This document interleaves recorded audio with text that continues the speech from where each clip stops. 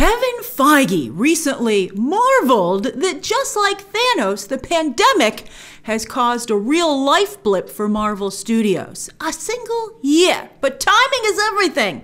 And unfortunately, Kevin Feige had already built in a significant break between Phase 3 and Phase 4. So that break has become really long, which has left Marvel fans starving for content. And you're about to get fed, thanks to Disney Plus. That's right, pandemic can't stop, no Disney Plus.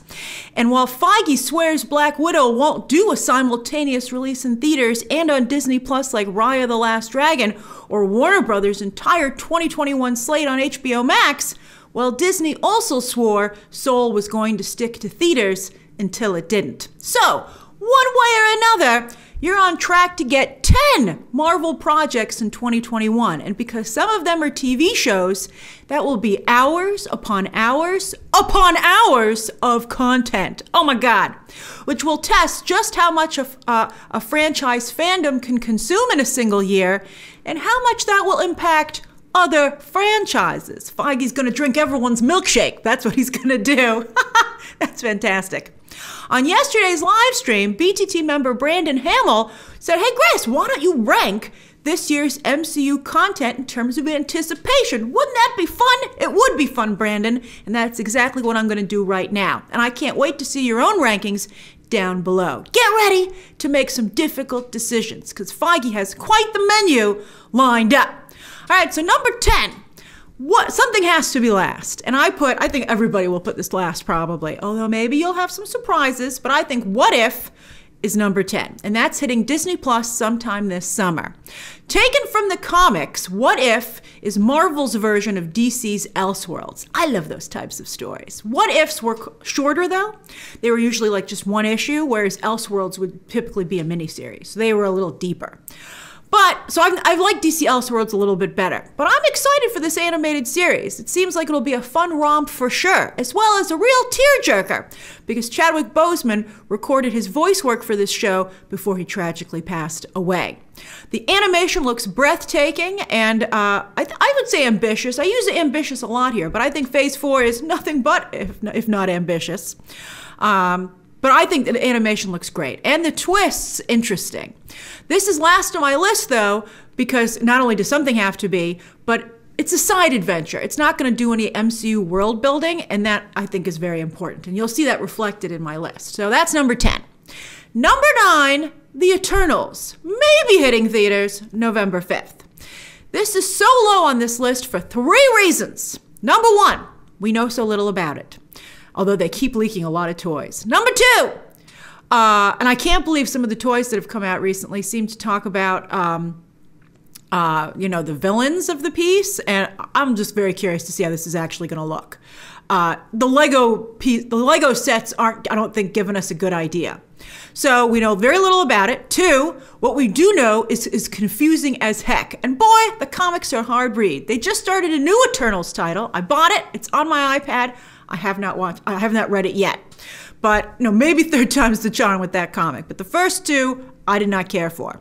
And then this is Feige's most, for lack of a better word, woke project. In an era of fandom where woke is hunted online. Just look at what happened to Wonder Woman 1984. That was brutal. Well, that was really, very, very, very brutal. Now, I am a huge supporter of representation. I strongly believe that movies should represent who is watching them. And I think that movies also can do a lot of good. They can bridge a lot of gaps and introduce people to a lot of new things. Sometimes those shouldn't be new things, but hey, what are you going to do? However, I think it's imperative that representation be organic. That's how it succeeds. And Eternals can't be tokenism. It can't seem like Kevin Feige's just checking boxes and he just relegated it all to one movie. I do, though, after seeing Nomadland, even though I did not care for Nomadland, I do think Chloe Zhao is a talented filmmaker, and so I think that'll go a long way here.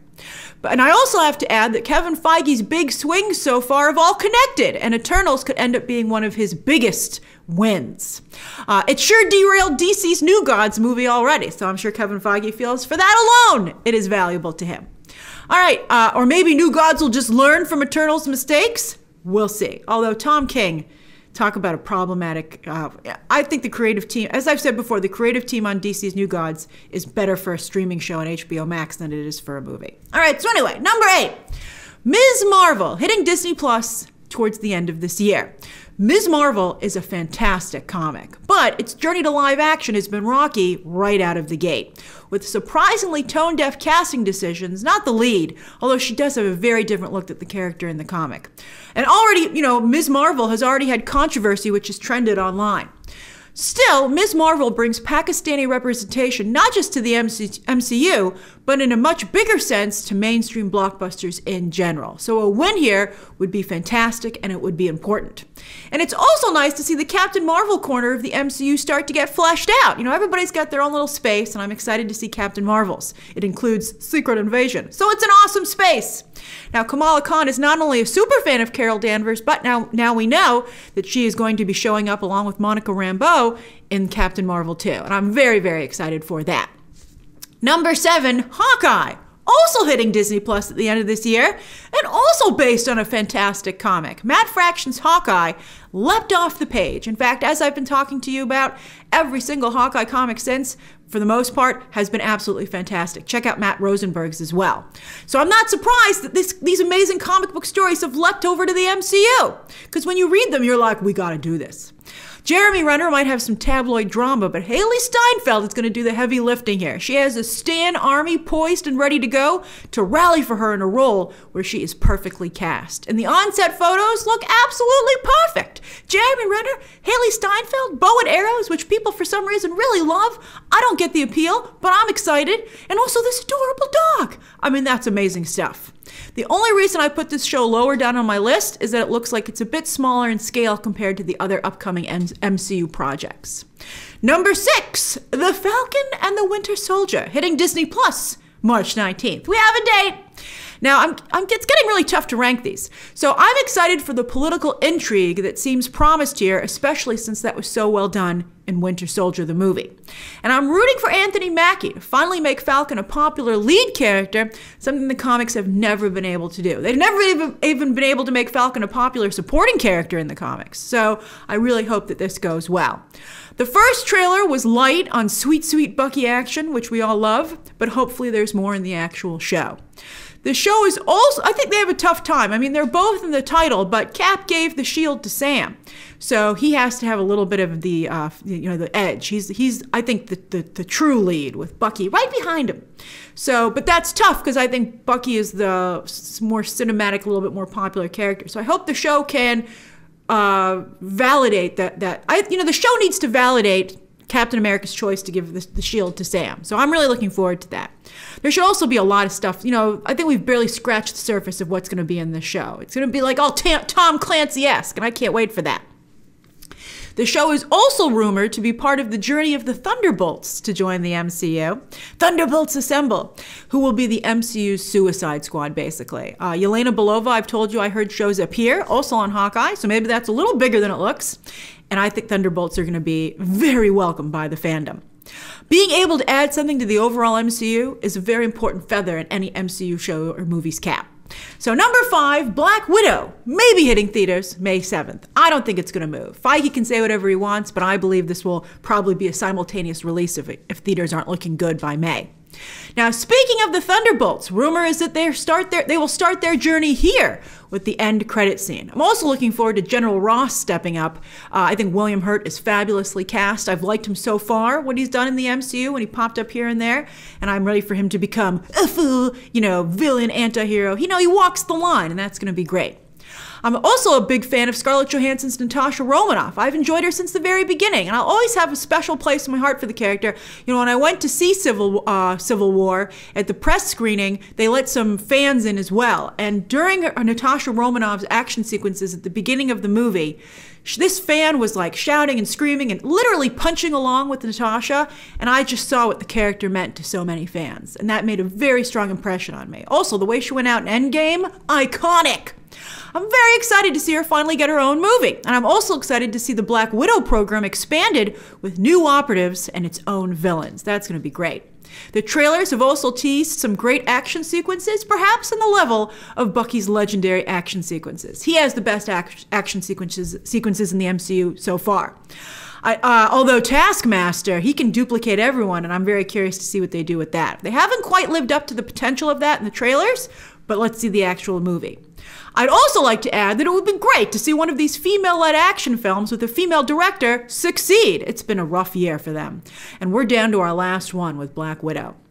Number 4, Shang-Chi, may be hitting theaters July 9th. Can any Hollywood movie do the impossible? And that's appeal to both Eastern and Western audiences.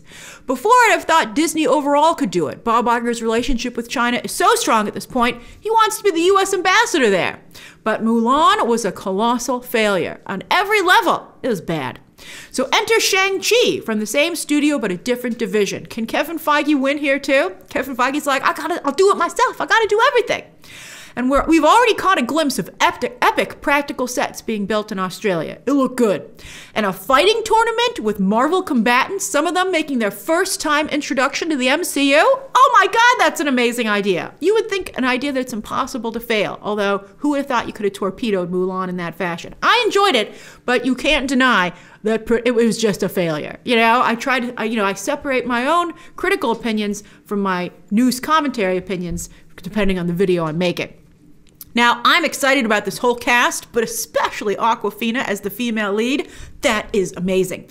And also for Tony Leung to create a cool modern-day version of the iconic, yet let's just say, unfortunately, very unfortunately dated Marvel villain, the Mandarin, who sounds so much like the Mandalorian, they might have ruined that name with that. So we'll see. Number 3, Loki, hitting Disney Plus in May. We have a month, but not a day. Oh, I can't wait. After we saw that brilliant first trailer, we knew how special this project truly is. Wow. While Marvel's other Disney Plus shows seem like really good TV shows, Loki looks very much like peak streaming, or perhaps even a movie itself. And the show is not only ambitious with its quality, but it's clearly going to be very important to the future of the MCU. We're bringing in Roxanne in a major way. I think they're doing the, as I said in my recent trailer breakdown for this, I think they're doing the mining of the 9 realms for, for resources. That's going to be so great. I love business stuff, as you know, even in fictional franchises, in worlds. The TVA, which is going to set the groundwork for Kang the Conqueror, who's showing up in Ant-Man and the Wasp, Quantumania. And then even referencing real-life conspiracy theories. As I also said in my recent trailer breakdown, that's not just MCU world building, but real world building. That's impressive. Number 2, WandaVision, debuting on Disney Plus this Friday. Talk about huge risks. WandaVision's first 3 episodes are actually just full sitcoms. Feige, you crazy guy. Wanda is perhaps the most untapped MCU character, both in terms of power, but also popularity with fans. She's ready to explode, and when she does, she's gonna rip open the multiverse. Oh wow, WandaVision is the start of the next big MCU initiative, the multiverse. She's also gonna show up because of that in Spider-Man 3 and Doctor Strange 2, as I've been reporting to you. And this will bring to life one of the most famous comic book events of all time, although with lots of changes, as Feige likes to do. I have some theories about that, which we'll be talking about soon. But Wanda's descent into madness and the repercussions that follow. Oh boy! Which leads to number 1, Spider-Man 3, may be hitting theaters December 17th. I don't think this will ever go to Disney Plus. They're gonna wait. I mean, they have the time. It's late enough in 2021 that if it has to maybe be pushed a little bit, it'll be okay. I can't believe that Feige set up his biggest upcoming movie over at Sony. But they do have better profit participation now because of the deal that they reached. And also Disney is heavily invested in Peter Parker in other areas. He's the first brand new ride that will debut at Avengers Campus in Disneyland. They made that cool animatronic that can actually do Spider-Man moves.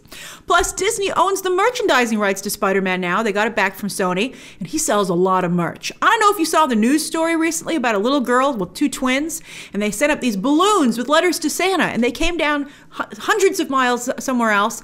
And so it was a really great news piece, you know, gave you the feels. But on one of these little girls' lists, she only had 2 franchises. What were they? Frozen and Spider-Man. Cool kid.